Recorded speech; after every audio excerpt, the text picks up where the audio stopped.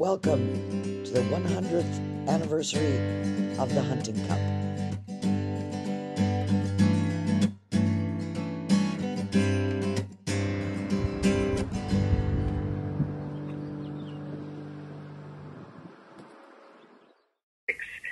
When I moved permanently to the Sunshine Coast.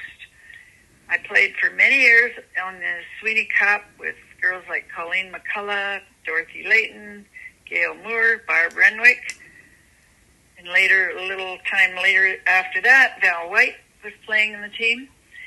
And we had a wonderful time going over to Victoria every second year to play in the Hunting Cup against the Victoria ladies, including Margaret Todd, Joan Lawson, Dorothy DiGirolamo, and Shirley Naismith. Those are only a few that I can remember.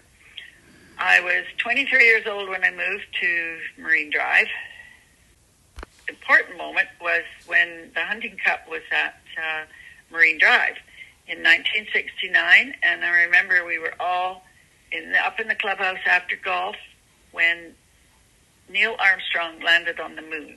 That's the one Hunting Cup that really stands out in my mind. But it was very enjoyable playing all the different courses over in Victoria and on the Lower Mainland in the Hunting Cup.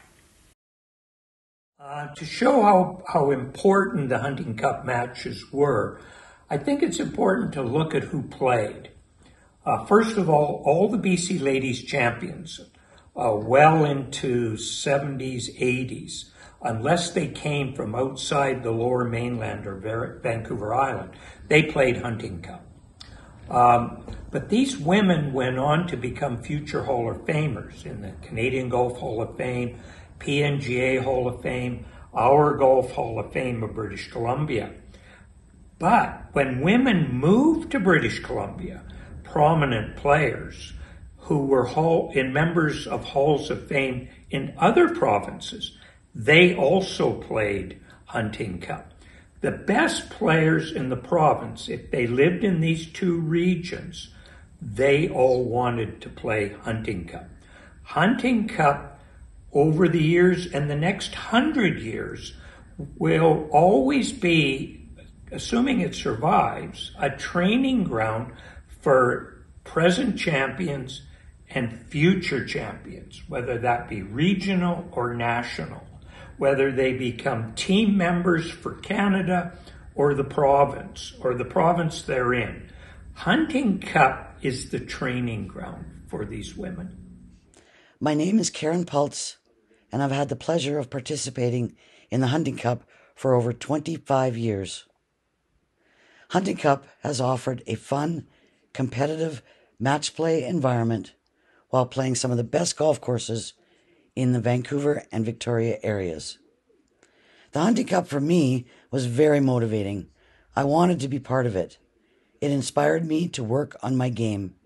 And as Mike said, it was and is a training ground to develop as a golfer. And I am grateful for that.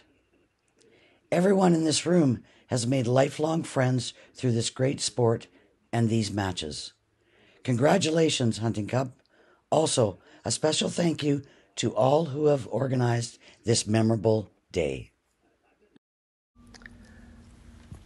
Linda Jervis, LPGA teaching professional at Northview Golf and Country Club.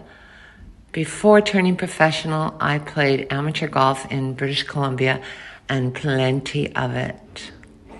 Little throwback to the 80s, early 80s. We had the District 2, 5, and 8 championship. It was one of my favorite wins a couple of times. Some qualifying was done for the Hunting Cup through that. But then moving forward to Sweeney Cup, that friendly but fierce competition and that coveted golf ball. And of course, qualifying for Hunting Cup. One of my fondest memories is playing against Margaret Todd in a Hunting Cup at Victoria Club. I think I was 20. Anyways, knowing Margaret, I do believe I was defeated that day. What a proud honor it must have been to play in the 100th Hunting Cup. I look so forward to hearing about the matches. Hi everyone. My name is Val White-Westell, and I've been playing in the Sweeney Cup and Hunting Cup matches since the mid-1970s when I was fresh out of junior golf. I managed to win the title 4 times, twice under my name Val White in 1975 and 1976, and 2 more times under my married name Val White-Westell in 1979 and 1983, all the time playing for Marine Drive Golf Club. Back then in the early days, the Hunting Cup was always played on the Monday prior to the BC Ladies Am, which worked very well for us all because back then the BCM was all match play.